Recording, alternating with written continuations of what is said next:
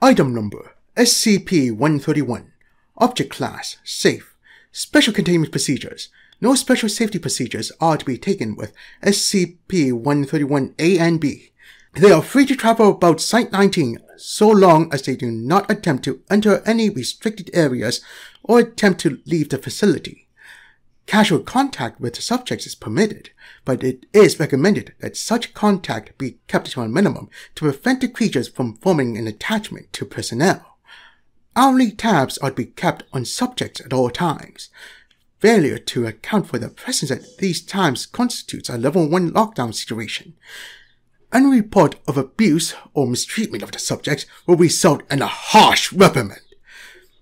Description: SCP-131-A and B, affectionately nicknamed the iPods by personnel, are a pair of teardrop-shaped creatures roughly 30 centimeters in height and a single blue eye in the middle of their bodies. SCP-131-A is burnt orange in color, while B is mustard yellow. At the base of each creature is a wheel-like protrusion which allows for locomotion, suggesting that the creatures may be biomechanical in origin.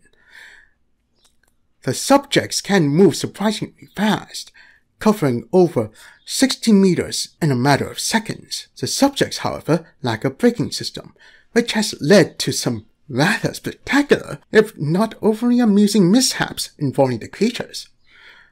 The subjects have also shown the ability to climb sheer surfaces and have gone lost in the air vent on more than one occasion. The subjects seem to have the intelligence of common house cats and are insatiably curious. Most of the time, they simply roll around the facility, observing personnel at work and catching peeks at other safe-class SCPs. The subjects seem to be able to communicate with each other via untranslatable high-pitched babbling. The subjects have never been observed to blink, even in laboratories, when the subjects have been videotaped for over 18 consecutive hours. The subjects seem to respond well to any affection given to them and will quickly bond to the giver of said affection, much in the same way a puppy bonds with a human being. They will follow anyone or anything they may bond with anywhere, even into normally restricted areas.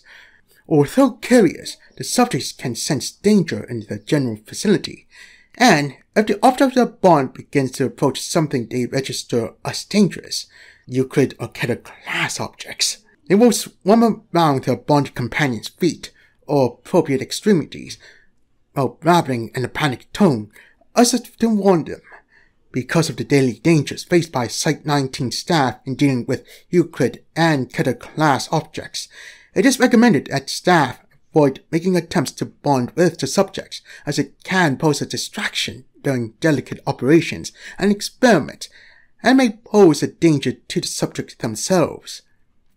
See Addendum 131-1. If the subjects are ignored by the bonded target long enough, they will eventually lose interest and return to their normal activities. It should be noted that the subjects require no real care or maintenance from the site staff. They do not eat, leave droppings, or even sleep. It would seem that the only sustenance they require is visual stimulation, although this requires further study to verify. Subjects SCP-131-A and B were found in a cornfield outside Beep in the year 19 Beep. They were promptly transported to Site-19 via data expunge, and were then downgraded to Safe Class and given free rein across the site once it became clear they were not broadcasting what they saw to any hostile foreign powers. Addendum 131-1. During an incident that took place on Beep, the subjects followed one of the cleaning staff on routine cleaning of the container of SCP-173. After their normal attempts to warn the cleaner of the danger were ignored, the creatures rushed into the container in front of him and the other personnel on duty.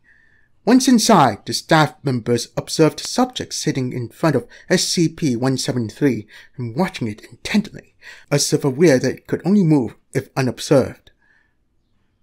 The cleaners ignored the presence of the subjects and continued with the bi-weekly cleaning as per standard procedures. When the cleaning crew left, the subjects did as well, rolling backwards slowly and never taking their eyes off of SCP-173. Current applications of SCP-131-A and B as wardens for SCP-173 and perhaps other SCP which require constant observation, such as SCP-689, are being considered.